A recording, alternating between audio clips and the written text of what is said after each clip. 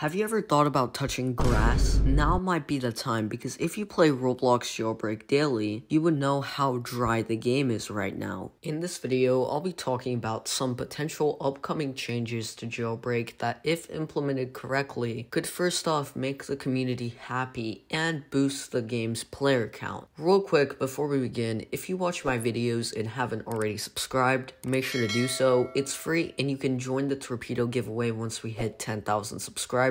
All you have to do is subscribe and join my Discord server. With that being said, let's get back into the video.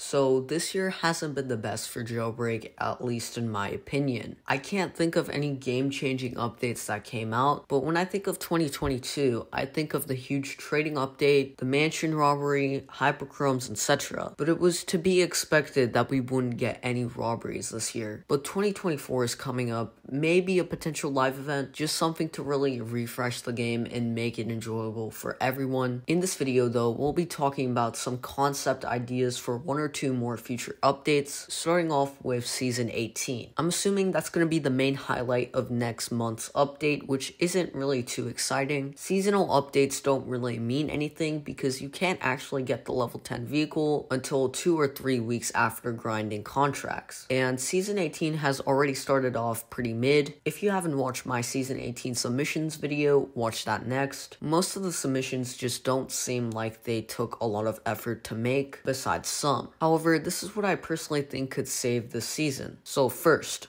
out of all the vehicles, the most on theme that actually took effort to create, I would say, is this vehicle, the Carter. It might not have the best specs, but I would say it fits the theme best, and to spice it up a bit, add this Pagani as an extra limited vehicle, like how they did with the Aperture last season. Boom, a cool looking seasonal vehicle and a sick high top speed supercar. What else could you need? Plus, I don't think any Paganis have ever been added to Jailbreak. Next thing is not likely to be added, but if it does, it would be amazing. Revamping current purchasable vehicles, specifically the Eclair. That would be so hype. Maybe a speed buff or the Stallion. Those vehicles are both one of the most outdated looking in the game. A little refresh could make them 10 times better. As a lot of you guys may know, October is also coming up, the fall and specifically Halloween month. Maybe something added related to that. I'm assuming the fall map is probably either coming next update or the one after. Asimo did tweet this, showing new lighting to the map, which looks really good, but said if he did actually add this, it would create a bit of lag, but a lot of people liked it, so I don't know. Also, the last 5 days 5 vehicles event was almost a year ago, around this time, so maybe that could happen. Fun fact, I started this channel at that time and we're almost at 10,000 subscribers now, which is crazy. But yeah, those are some of my predictions for the next 1 or 2 upcoming updates. Hopefully some of these get implemented to the game to actually make it fun again, because at the moment the game's just so dry. Let me know what items or things in general you would like to see added to Jailbreak. Hope you enjoyed. If you did, make sure to subscribe. YouTube suggests these videos to watch next. Check it out.